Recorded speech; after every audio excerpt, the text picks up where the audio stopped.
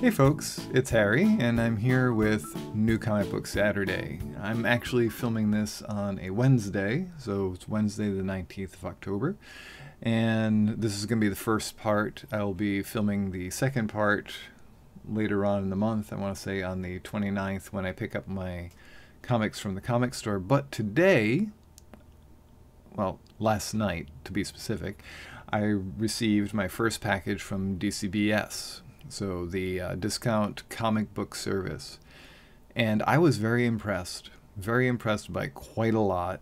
The packaging of it was amazing, and just every bit of the experience was good. So opening up the package, I was immediately greeted by foam packing. So thick foam packing that actually kept the books in place. The foam itself was molded to the shape of the books. Inside where the books were actually in a plastic baggie with cardboards, and then each book was individually bagged and boarded, which was an additional charge, but I think it was worth just having that.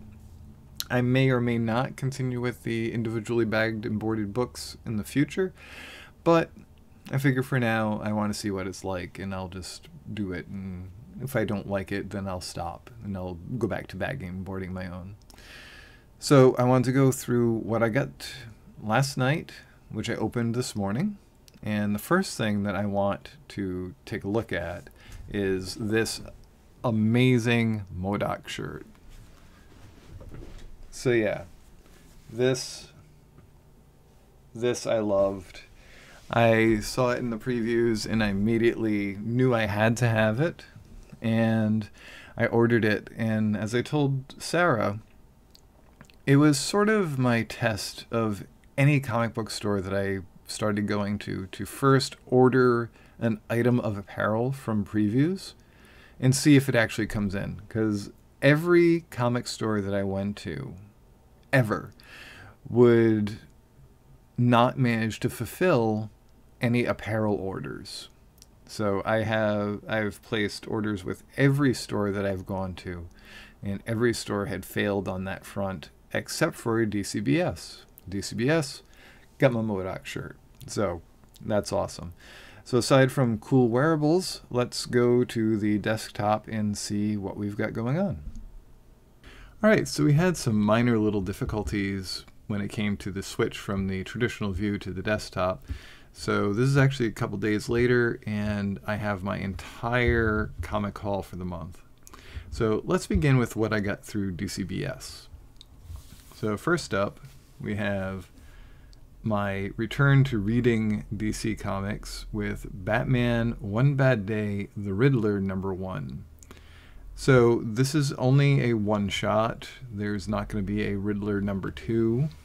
This tells a really cool story. It tells a little bit of the Riddler's background. It gives him some very unique challenges, and it has a beautiful art style.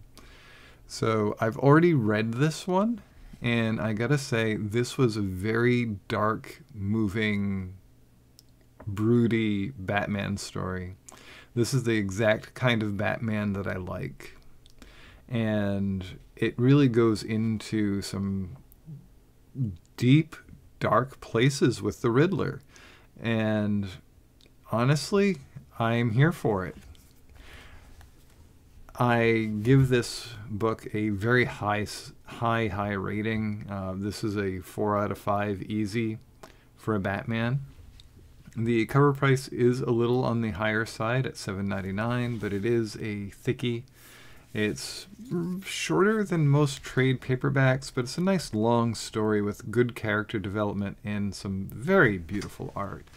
Like this painterly style that they have in here, it's very appealing to me. Especially a lot of the comics that I liked in the 2000s and late 90s, early 2000s, they had this sort of painter style, and I really enjoyed that. So, and again, this is Batman One Bad Day, The Riddler. And it really goes in, it really is a great Batman story. And talking about great Batman stories, I also got Batman, One Bad Day, Two-Face, #1, which again is only going to be a one-shot, to my knowledge. And this one follows Harvey Dent, Two-Face. He's at a point where he believes that he's got Two-Face under control again, or at least Bruce Wayne, Batman, believes that Harvey has Two-Face under control again. And again, we see this is a different artist, but a still unique and beautiful art style. This one is, I think, very striking in the use of color. And in here we see a very humanized version of Harvey and Two-Face. And we get to see some of his relationship with his family. We get to see some of his relationship with his significant other, but a lot with his father. And there's similar issues at play in the Riddler story with the sort of daddy issue things.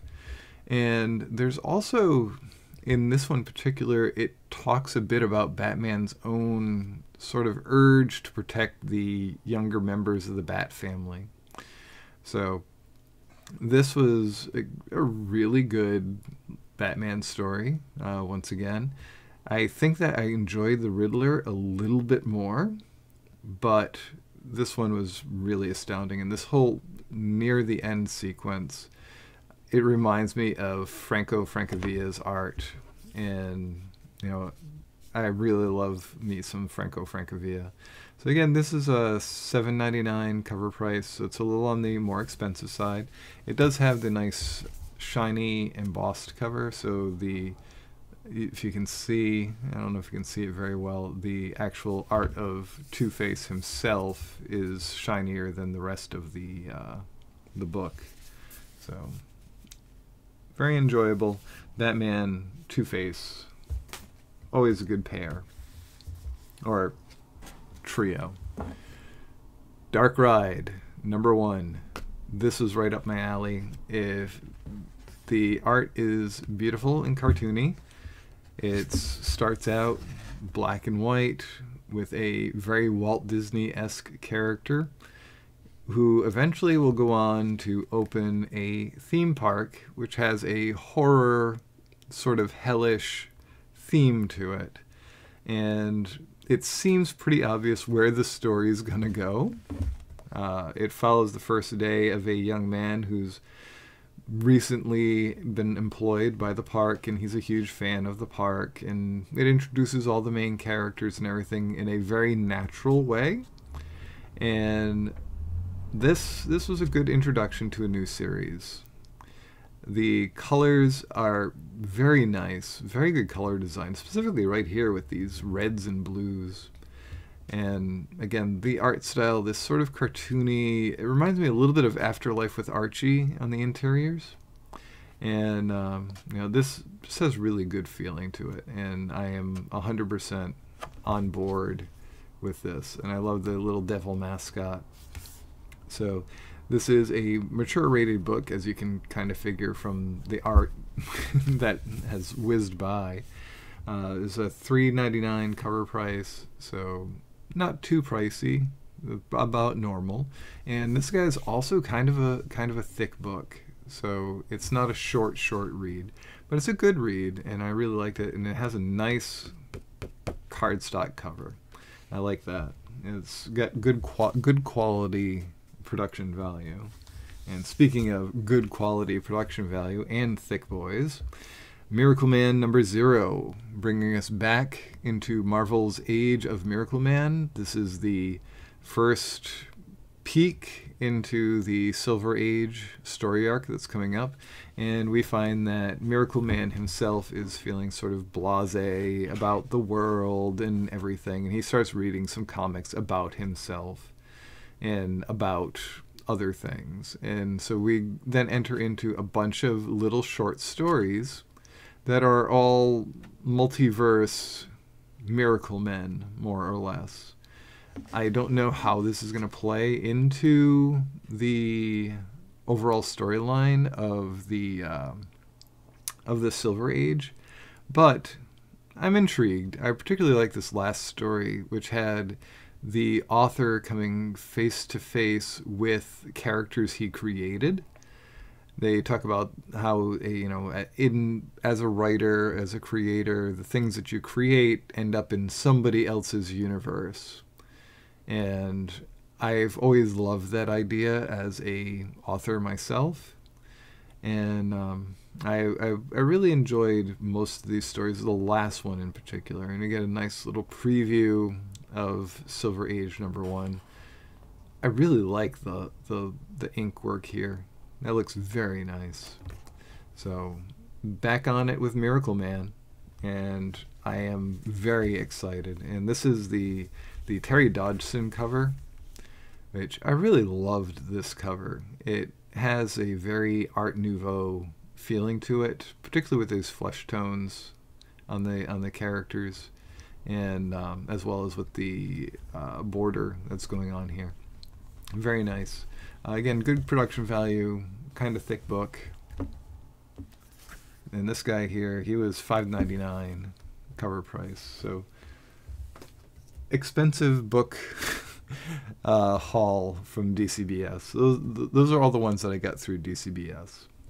So next, I had gone to one of our local shops, I'll start with my regular store. So I went to Green Dragon, which is my regular store, which I'm going to be leaving soon. And I got the following books. I got Beware the Eye of Odin, #4, with its $5 price tag. Same art that we've been seeing. We have the same cartoony, Disney-ish style with some nice gore and all that sort of thing. Got some really cool things happening in here. So I haven't read this one yet. From here on out, it's all stuff I haven't read yet. But I can say that from the first 3 issues of Beware the Eye of Odin, this series has really caught my eye and has been really good. I am not excited about this series ending. I really want more. And I believe this is going to be the final issue. However, as I look at this back cover and I see the main characters fighting against a dragony thing, I don't think it's gonna be. Maybe there's gonna be more to it, but we'll find out as we get to the end of this series. And again, if you see anything that you're really curious about, just let me know in the comments so that we can take a deeper dive in any of these. Because as a haul video, this is kind of just an overview of what I think just at first glance. And sometimes I have more to say, and sometimes I don't. But anyhow, End After End, #2 from Vault Comics. This has been the #1 was a good introduction to the series. It's all about what happens when you die and the world between the living and the dying. So it's very interesting. It reminds the limbo state that our main character is in reminds me somewhat of what it must be like to be in Valhalla, to have the eternal war going on. And because in Norse myth, the war is always going on, and every day you go fight it, and every day you get to rest afterwards and enjoy your life, but your afterlife. But yeah, so this is again another nice production from Vault Comics. This guy's got a $5 cover price. Part 2, The Everyday China. We're all the heroes of our own stories, and though his life has ended, Walt's story has only just begun. With Grink as his guide, Walt travels into the unknown to retrieve a mystical relic. But when he falters, a fellow human warrior illuminates a dark truth. To wear the hero's mantle, in the end after end, you must seize it. So, it kind of gives you an idea of what's going on in here. So, I really like this one. The cover I'm so on. Once I read it, I'm sure that this will make more sense. But from the first peek at it, the face makeup that this character is wearing doesn't scream to me sense. But it probably will once I've actually read the book. And moving on over to Death Dealer. Frank Frazetta's Death Dealer. This is the #5. I believe we're getting close to the end of the first storyline. Once again, my local comic book store I've been going to, that I'm leaving, has given me not the cover I ordered. But I do like this cover. This cover is not bad. It's a nice wraparound cover, which I think that's pretty cool. And again, we see our adventures with Death Dealer once again. So, story thus far, while Kerr the Cursed Barbarian is literally hell-bent on saving the soul of the child that he damned, the sorceress seeks out more allies for the coming war. So at the end of the previous issue, Kerr has lost the child that he pretty much had been running after since issue number 1, and this is now the start of the next chapter of things. And we have the same art that we've been seeing. Has a little bit of cheesecakey moments, but nowhere near what you see in some of the Dynamite comics and stuff like that. So we got this cool. No, this screams Frank Frazetta, 100%. That looks like one of his paintings. I wonder if it's a very specific quote. But yeah, and then at the back we do have the same thing we saw in the previous issue, where we get to see the actual covers. Yeah, see that's the one that I wanted. I wanted the Wolf Mother album cover, because this was the Wolf Mother used this one as an album cover, and I really like the band. They have the toy version, the painted one over here. The toy version's really cute, really cool. As a person who enjoys vintage toys, I do enjoy those designs. But so yeah, so there we are with more Death Dealer. This is a series I enjoy. If you like D&D-ish stuff, you might like this. It's not a bad choice, not a bad pickup. So we're moving over to Grimm number 5 with a cover price of $6 because he's foil. So all of the issues of Grimm that I have, except for number 2, I believe, are the foil covers, because number 2, Green Dragon did not manage to get for me in a undamaged state. So much for that. So here in Grimm, we have a Grim Reaper who has been seen by mortals, and now she has been going off on a quest to figure out why. And lo and behold, she doesn't have any memories of how she died. And that was a curious thing. So she managed to actually find her memories in the previous issue. And very intriguingly, she was stillborn. And that's why she didn't remember. And that I thought was very interesting. And I'm looking forward to seeing where the story goes from here. So we got some really neat art. She's going to meet Death and have some conversation. I think that she's going to become the new big Grim Reaper, is the way that this is going to end. But I will not, I'm going to just flip through real quick because I don't want to see too much of where this goes. I believe this is getting close to the end of the first storyline. I know that, I believe it was number 6 is coming next. I'm not sure if they have more coming up, but I believe they do, because from what I recall, when I was looking at previews really quickly this morning, there was a Grimm 7, if I'm not mistaken. So, Grimm, very good. I'm into that. Illusion Witch, book 4.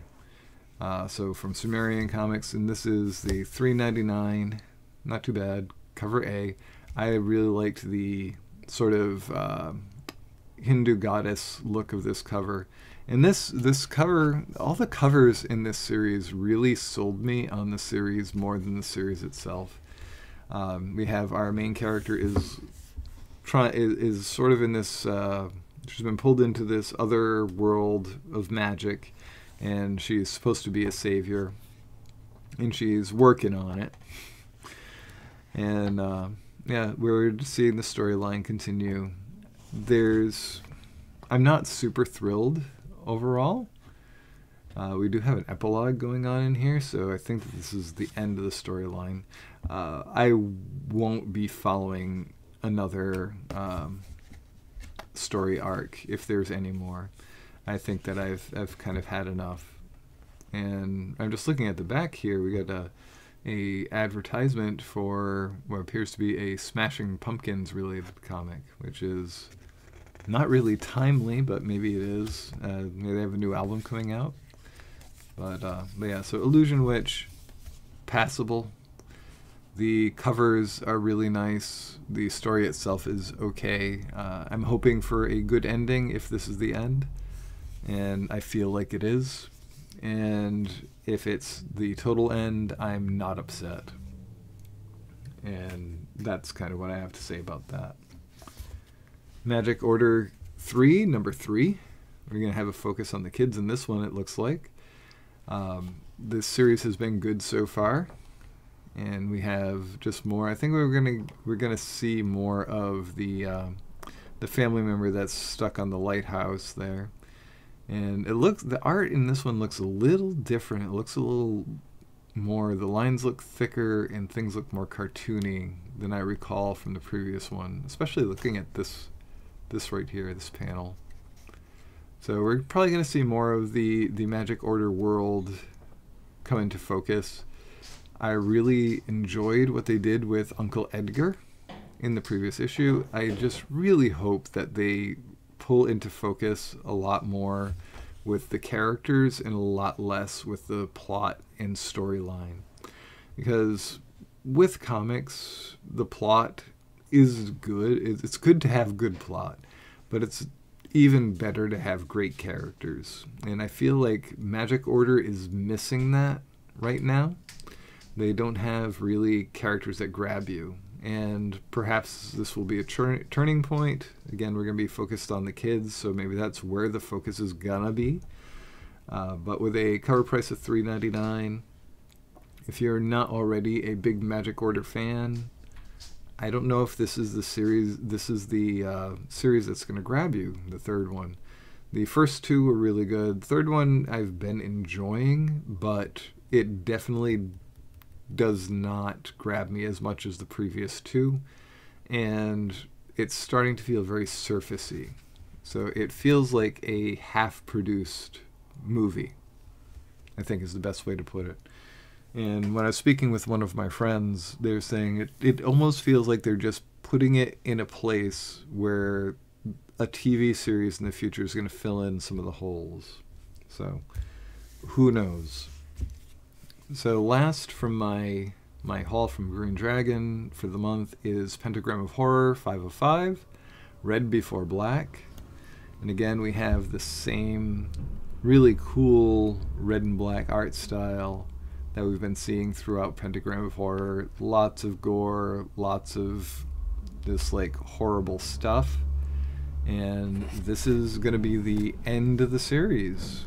It's been a horror anthology. I think that there's probably a loose connection between all of them, and I want to reread it all together to see if there's any common narrative thread that really works together. This is a $5.99 cover price. The entire series being 5 issues, that's about $30 for the whole series.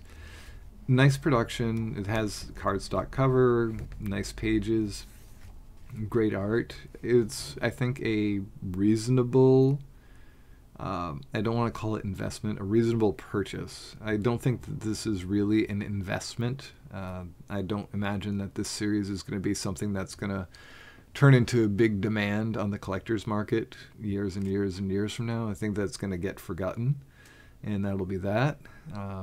Black Caravan, a imprint of Scout Comics, might do more with this.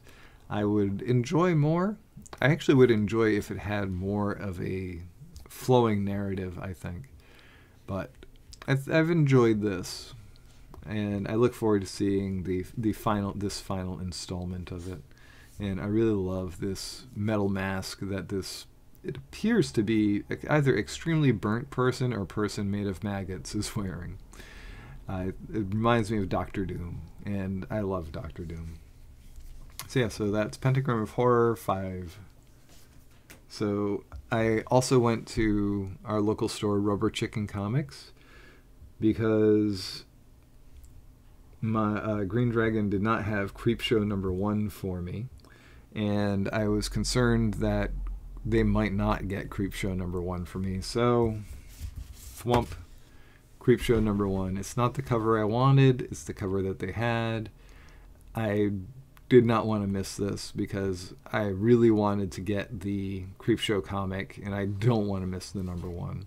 I really enjoyed the Creepshow, what do you call it, movie series. I haven't watched any. I believe that there's a TV series now, but I really wanted to follow the comic.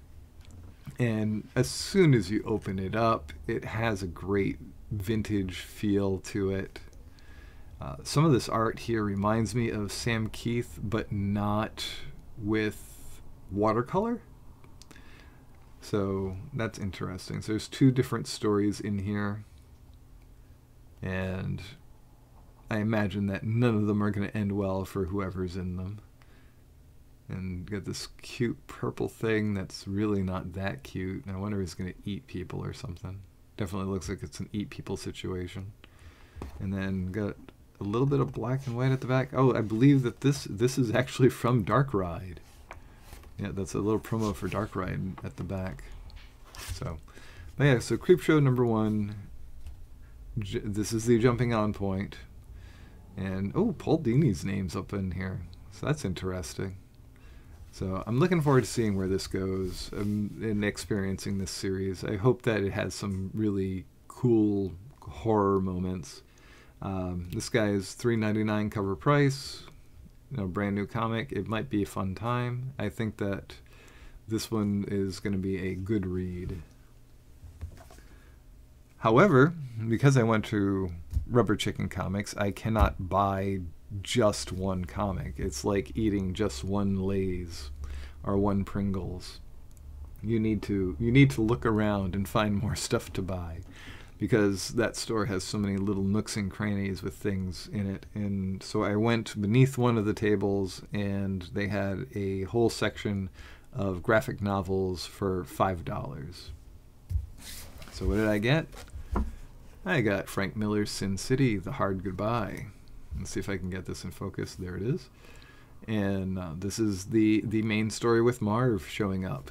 So it's Sin City. It's bound real nice. If you've seen the movie, you kind of know the story. If you've been following comics for any amount of time, you probably know what's going to go on in here. If you've been in a comic store in the late 90s, early 2000s, you've seen Marv in the electric chair, the action figure. So this guy had a $17 original price and $5. So it can't go wrong. Add this to the collection. I'm definitely going to haunt their trade paperback area a little more now, knowing that they have actual good books hidden under there. So I got this one. What else did you get, Harry? I hear you asking. Well, I got more Sin City. This is the 3rd volume, I believe, which is The Big Fat Kill. And, again, it's Sin City, so it's going to be it's going to be that cool, straight up black and white art, and it's going to tell a, deep, dark, gritty, noir story. And I think that this may actually take a lot of elements from the movie Sin City 2. Or Sin City 2 takes a lot of elements from this particular one, because a lot of that looked like Sin City 2. So I've never actually read any of the comics. I'm just familiar with them through the movies. And do be aware that these are semi-adult books. There's a rated M for mature, I believe.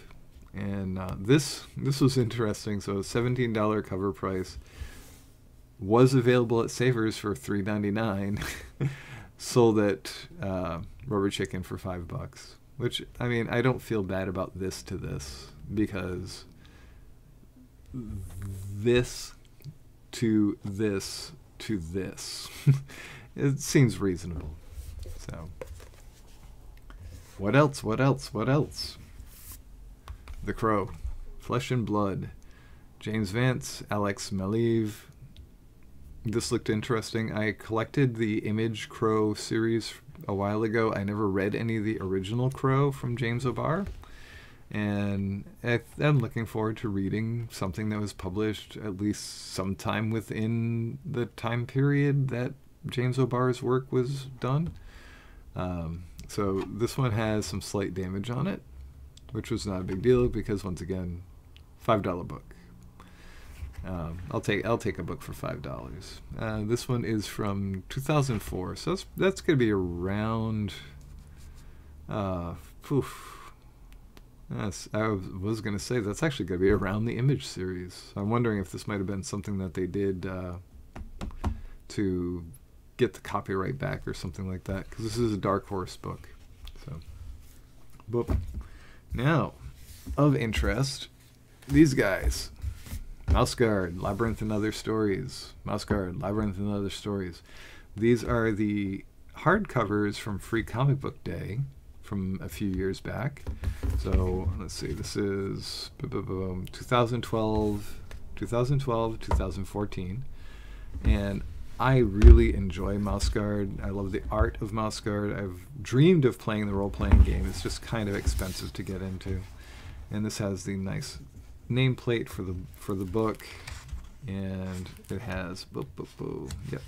So yeah, beautiful art from David Peterson, where we're actually getting to see his little world of mice and rabbits and all that. And then they also have some stuff. It has a short story from Labyrinth and a couple of their other books. Yes, here as well. You know, same production value. Now this was done for Free Comic Book Day, which is definitely saying something, because this is a whole production that was just given away. And now that I'm looking at this one, I think that this might actually be the one that I already have. And I'm not sure. I'll have to take a look in my collection. But, long and short, these two, I'm seeing them going online for like $20 each. They were in the $5 box. I got them for free. So, and I assume it's because they were Free Comic Book Day, and the guy at the shop was like, "Hey, you stop in enough. These are for you." So wait, there's one more. As you may know, I do play tabletop war games, and I've been playing Grimdark Future at a local store, and I took some time to do a zine for the group, and so I had done this. So our local store is Tiger's Eye Games, so I called it Tiger Tales Grimdark Future zine. The art is by one of my friends, Tiet, and I commissioned him this as well as a orc. And so all I did is I put together a cheapy zine, which for some reason did not print the back side of the front page, but hey, is what it is. And I've got my story, another of my, I've got my introduction, my story, a story that was written by one of the other players, some nice clip art in here, another story by me, and yet another story by me. So what happened was I had put together a contest for our group to see who would write the best lore. And there was one other person that participated, and then I threw together 3 stories so that I could put this together.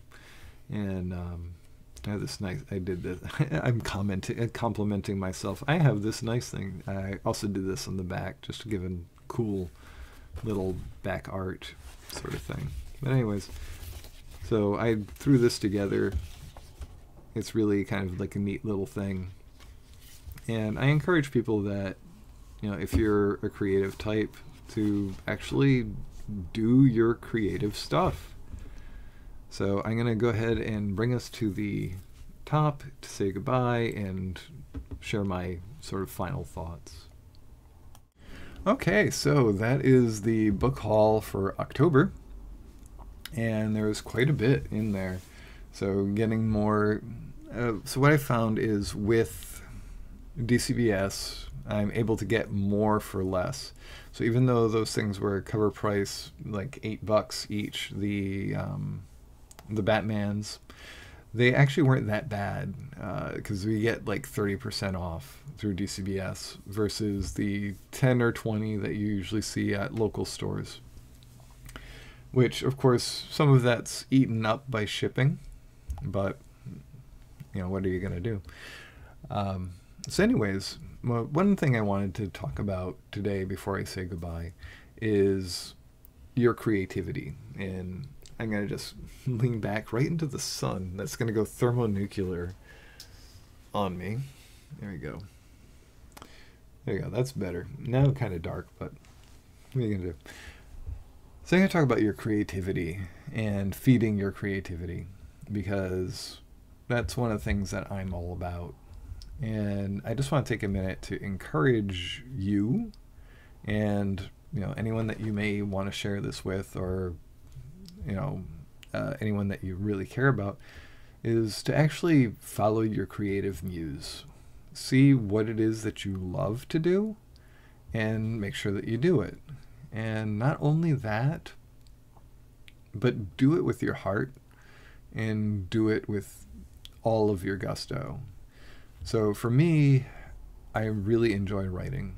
That's one of my passions. Right now I'm working on a project called Mask Man, which I'm hoping to get out by the end of the month. And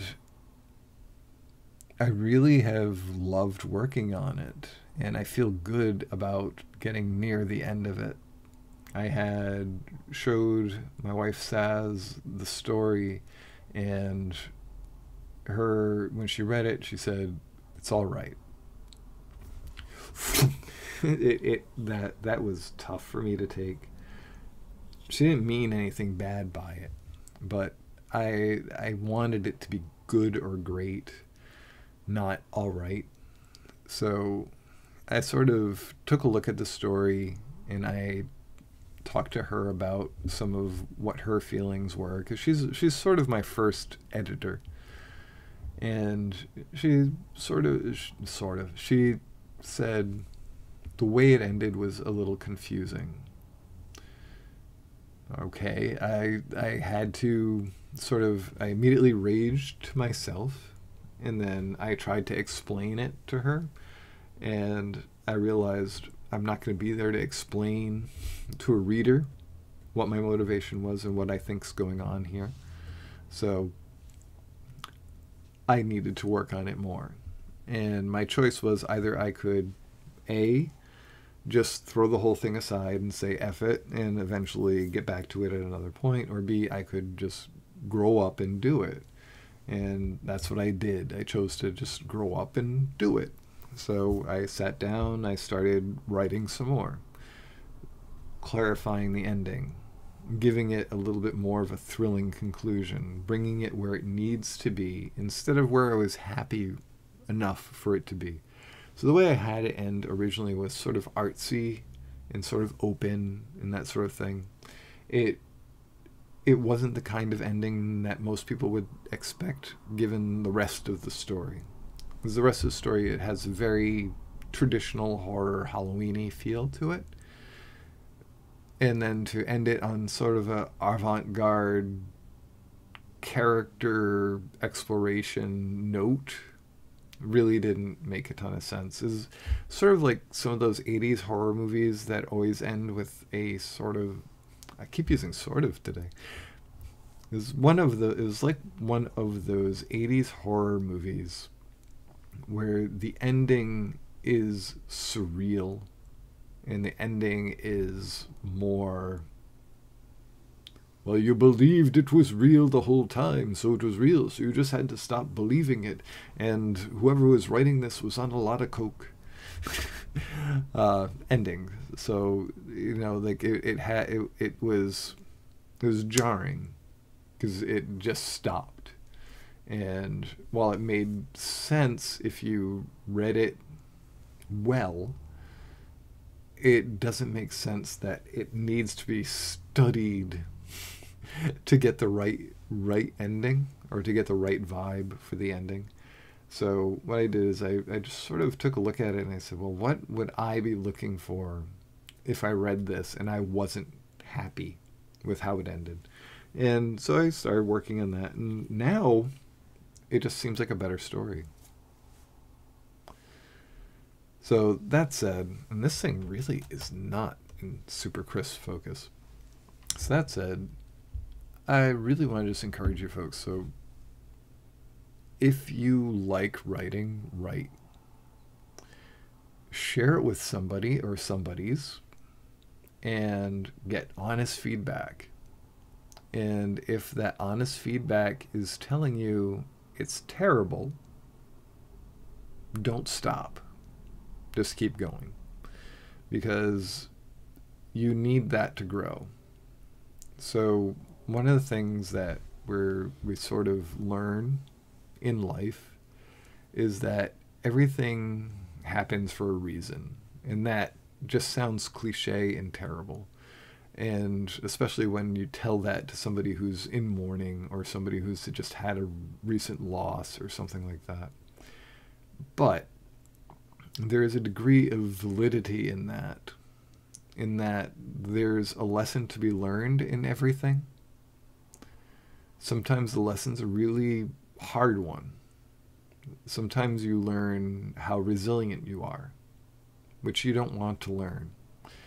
Sometimes you'll learn how much you've taken for granted, which is another lesson you don't want to learn, because those usually involve loss and pain, and typically you don't want to experience those things. And other lessons we learn are more necessary. How we can get along with other people, how someone's personality might challenge me, and how I can work through it, and where we can find common ground, and where we can't, and where I just draw a line and say, I'm done. That's a lesson for me. Now, what did I learn through my experience with Mask Man? Is that I don't write with the hand of God. Very few people do. I have not a terrible time with critique, but critique can still really hurt me, particularly when who it comes from. And I need to work on that, because those are the people I need to listen to. Those are the people that I really need to hear actual critique from, particularly with any of my writing projects. Because if I don't hear that, I can't grow, and I can't change, and I can't improve. So, while at first I get all spiky and why'd you this and why'd you say that and how dare you, I didn't quite say that, but I might as well have. Just say, like, oh, well, I worked on this. Can't you at least say you liked it? No, because if she said I like it, but didn't like it, what's the point? That's just feeding my ego. Ego doesn't need to be fed. Ego, I think, needs to be starved a little bit. And that's sort of the lesson that was learned, is listen better, which is a lesson all of us can use, especially when it comes to communication. Always listen more, because that's the most vital part of communication. All right, so this has gone on for quite some time and got a little deep and introspective for a comic book haul video. So if you are looking for more content, whether it be reviews of comics, whether it be more haul videos, more music is coming soon, more gameplay videos are coming soon, more No Fuss Gus is coming soon. But if you want more sit down, here's Harry's head talking to me videos, let me know. if you want to like have just these discussions, let me know. That's cool. If you have something you want to discuss about, let me know. But long and short, don't forget to like, comment, subscribe, share the videos. We now have a community tab that's available. So if you want to fart around on that, go for it. See what that's like. I have all of one post up there that Giacomo put up. And there'll probably be more. But we'll see what happens when it happens. All right, so we will catch you guys on the flip side. Have a wonderful, wonderful rest of October, a safe and happy Halloween, and I look forward to seeing you guys again after Thanksgiving for my November haul of comics. All right, thanks. Have a great day.